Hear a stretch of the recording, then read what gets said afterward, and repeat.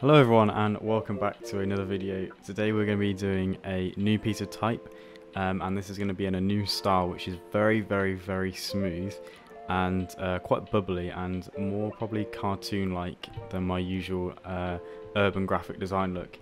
So if you like what this looks like in the bottom right hand corner, you found the right video basically. But we're going to go through this text piece first in Illustrator. This is drawn straight from Procreate, which you would have seen probably a bit of snippet now.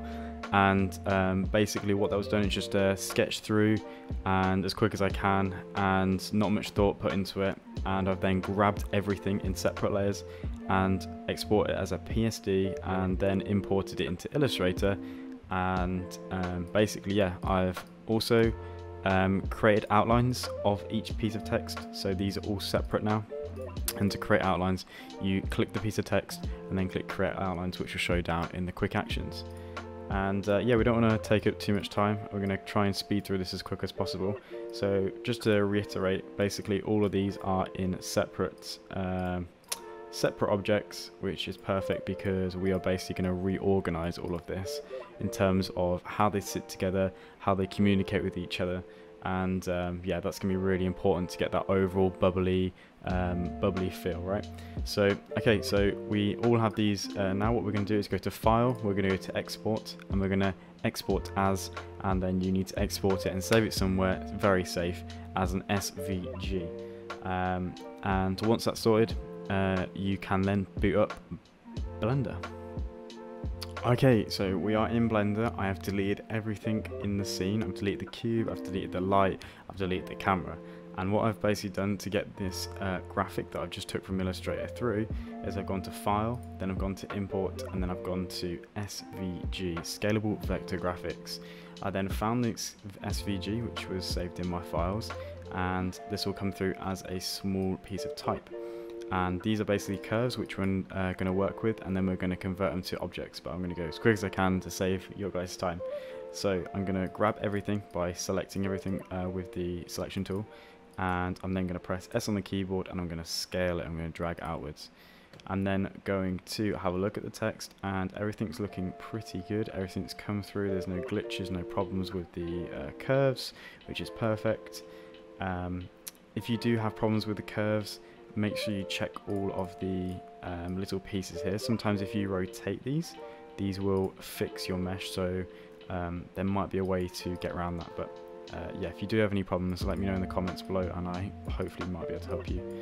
Okay, so as we know, we're going to be doing something a bit different than my usual tutorials. We're going to be working on each individual letter and we're not going to be grouping them. So the first letter we're going to work on is, we will work on the V.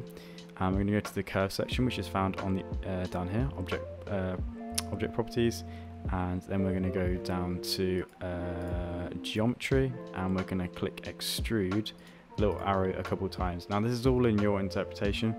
I'm going to vary it throughout all of them. So I'm going to click this one, I'm going to up this by 1, I'm going to click this one, up this by 2, I'm going to click this one, up this by 2, click this one, up this by 1, maybe 2 on this one, maybe 2 on this one, and then this is going to be smaller, so it's just a 1. So it's quite an interesting variation of heights, and we are going to grab all these and we're going to group these for now, and I'm just going to up them by 1. Okay, so that's looking great, and what I need to do now is I need to convert all these to meshes, and I'm just going to do this one and then I'm going to skip the video and show you what it looks like once these are all done. But we'll do it to this, and this needs to be applied to all of them. So we're going to go to object, we're going to go to convert to mesh, we're then going to click the modifier section, we're going to click add modifier, and we're going to click remesh. And now I have to reiterate this, like, you have to listen to me guys, you need to be very careful with this slider. This will blow your computer a big explosion, so use the voxel size very carefully.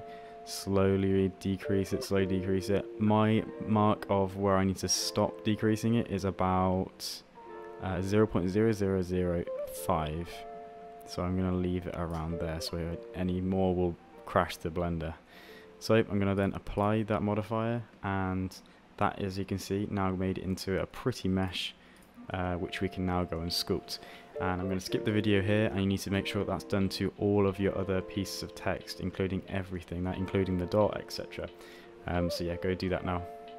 Okay guys, theoretically this is all done. Everything has been applied. We've applied all the remeshes, we've converted it all to mesh, and we're also going to make sure that the origin point is set to each of the letters. So we're going to click the V again for the example, we're going to click object, we're going to go set origin and origin to geometry, and as you can see now the origin is set to the middle. And now we're going to go into sculpt mode, so we're going to grab everything, we're going to rotate it by 90 degrees on the, so I'll actually do that again for you, RZ90, RX90, and if I press 3, I've decided to stand it up like this is not right. I'm going to then keep working around that. Come on, there we go, no, there we go, professional like, right? Okay, so we now got it on the front axis, and we're going to go to object, we're going to go to sculpt, and we are now being able to, if I actually just select the object mode, I'm going to select this one, I'm going to then go to sculpt mode, and I'm going to grab this smooth tool. I'm going to set the radius to about 200 and the strength to leave at 0.7, and what I'm going to do, I'm basically just going to almost like massage right into this mesh until I feel like it's right. So I'm looking to smooth out as much as possible. Now this is a really important part to spend a lot of time. You should be really really delicate and wanting to make this look really good, because this is the most important part. The longer you spend on this, the better the outcome is, right? So we're just going to make sure there's loads of nice smooth lines even here that you can see that it's coming out slightly. We'll make sure that's right. And for the terms of this video, I'm going to call that there, but I recommend spending a lot more time on just smoothing this out. We're also going to use the elastic deform tool. No, we're not. We're going to use the grab tool, and we are going to leave the radius there and put the strength to about 0.5. And what it allows me to do is then grab, I'm going to actually up the radius, grab the mesh and morph it around the other shapes. So I'm paying close attention on how this line works to make sure that when we put these all together, it's going to feel really like close up together, right? So yeah, I'm going to skip this video ahead, and then we're going to show what has happened when all the letters have been sculpted and yeah, and basically like merged together in the way that they should be. So we'll skip that right now. Okay, we are back, and this is what it's looking like. Pretty cool, pretty spaced out. We've got some real smooth lines going on, and I've also, what I've done is I have removed the material which came across with from Illustrator, which was just a black, and I've just put on a metallic chrome purple. So to make this material, I have clicked new, like this. I am then going to go down to where it says metallic and set that to 1. I'm going to put the roughness on about 0.1, about there. Okay, so I'll just make sure that these are all the same. So I'm going to link the materials. To do that, I'm just clicking this one, clicking the one that I want it to apply that material to, click Control L, and then link materials, and that will be the same. And yeah, so what we're going to do now is we're going to work on squashing these all together. So because we've been working on separate origins and separate meshes, it allows me to then start to rotate and put stuff together in a way that I think would work and make it feel like they are a group object, right? So I'm going to skip forward, and I will show you the next step and how that process went just straight after this quick switch. Okay, we're back, and this is what I went with. I went for something that's really crushed in together, and you can see that it almost gives the impression that it's been bubbled up, and this is what we are going for. So we're just going to quickly now set up the lighting and the HDRI, and yes, so what I'm going to be doing is I'm going to click on here, I'm going to go to environment texture, I'm going to click open, and I'm not going to show this, but I'm going to install a HDRI of my choice.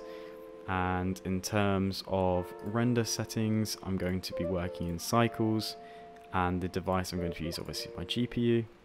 I'm going to go to film and make sure that I'm set to transparent, so we can export as a transparent PNG. and I'm going to set the compression to 0. And yeah, so what we're going to do now is we're going to show that in just a second when I switch everything around.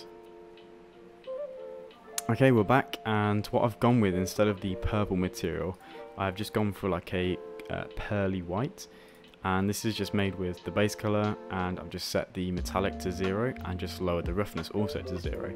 And with this HDRI, which is called Sunset JHB Central 4K, this can be found on HDRI on Polyhaven or HDRI Haven. I'll drop a link in the bio. And yeah, this is what it's looking like. So I'm basically going to render this out. I'm just going to check the size of my camera. I'm going to press, actually I need to make a camera, so we're going to press Shift A. We're going to go to Camera. We're going to press N and go to View, Camera to Viewport, 0. I'm just going to zoom out. I'm just going to compose it to something that I want it to look like. So we will go for something like this. It's kind of fun. Everything's in shot. And I'm just going to go to render image. And there we go. That is how you make this piece of work as quick as possible. Feel free to let me know what you got up to in the comments below. And also, I have to shout out my Discord channel. If you do also want to share your content on there and you want to share your work with other creatives that are interested in this design, feel free to join our Discord community, which can also be found in the description below. But that's it, guys. Thanks for watching. Hopefully this video helped you out, and I will catch you all in the next video, which will be tomorrow because I'm now uploading daily. So yeah, stick around.